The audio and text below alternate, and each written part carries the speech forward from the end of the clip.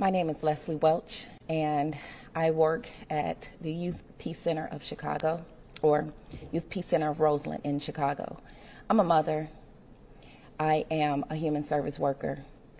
I am a human being. And living in the land of the free, what does that mean?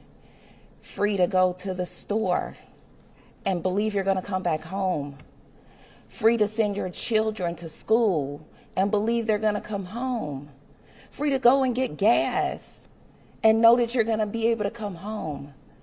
These are freedoms that we do not have in Chicago and in so many of our cities.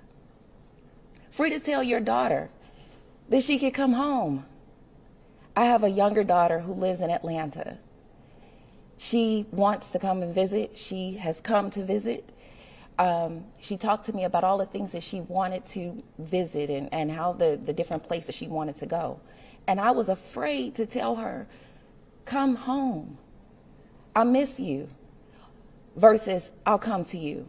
Because I don't know if she'll make it. I have a 13-year-old son with special needs. My son struggles to add 1 + 1, but he knows what a 30 shot is. That's inhumane, and it's unimaginable to live like that. The men who spoke before you, as someone who works with them, we hold our breaths every weekend just not to know that they have made it back. When you work with someone, when you form a relationship with people, knowing that you're going to see them the following day brings you some type of stability. Our lives are unbalanced. We need help, and we know that you cannot do it alone.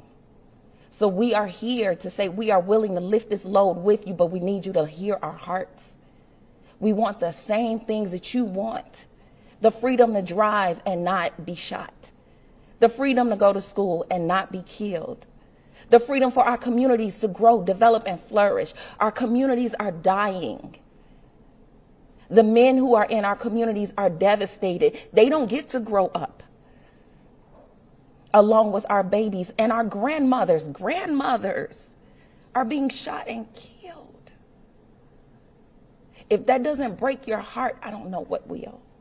And this is not about Second Amendment rights.